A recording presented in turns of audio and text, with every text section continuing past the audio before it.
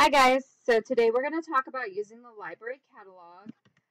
You guys are going to use actually the iPad search stations over on the wall, or you can use like your iPads, but it'd probably be easier to use the ones against the wall to start out with. But obviously I'm not on an iPad, I'm on my computer because I can't make these recordings from the iPad. So when you open up the iPad to the search station, you are going to see a page that looks like this. This is actually the home screen for Lawrence Public School libraries. So you can actually see all of the libraries here. We've got elementary schools, middle schools, the high schools, district office, other collections. The only one you need to worry about is our school, Sunflower Elementary. So you are going to, obviously you're going to touch that, but I am on a computer, so I'm going to click it.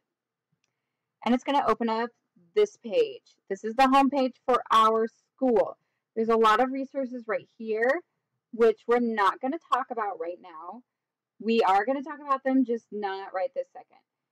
What we're going to practice doing is using the library catalog. So up here in the top, you have two tabs. You have home, which is where we're at, and you have catalog. So you need to touch catalog. And then here we have where you can search the catalog. So this is the search bar. You can search by keyword, title, author, subject, or series. It's a lot easier to usually search by keyword unless you are looking for a specific title.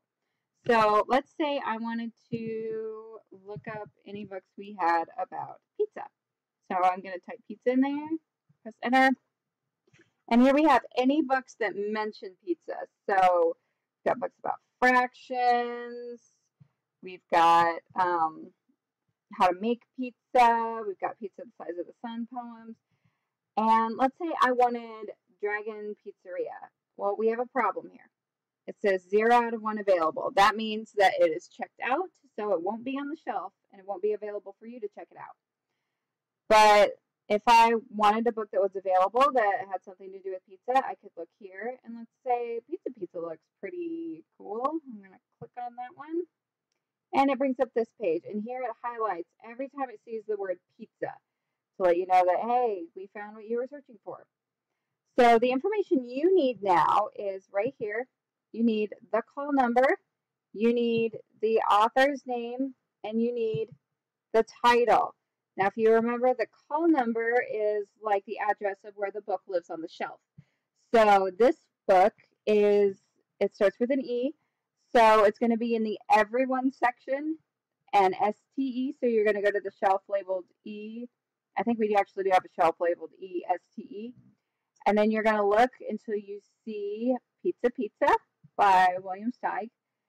So that is how you would use that. But let's say I am looking for books about dinosaurs. It's actually right here. Okay. Click enter. Now, when you search, the first ones that come up are always going to be the nonfiction books. So actually, we don't even have to click on it because all the information you need is right here. So here's the call number. I can write that down. I can write down the author, and then I can write down the title and go look for it. But this one we got a lot of books about dinosaurs. So it starts out on nonfiction and only shows 25 titles per page.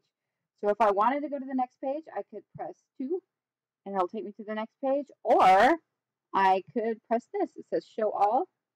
And it might take a hot minute because there's a lot of books, but this one didn't take very long. Then we have 131 books about dinosaurs or that contain the word dinosaurs somewhere in either the title or the description.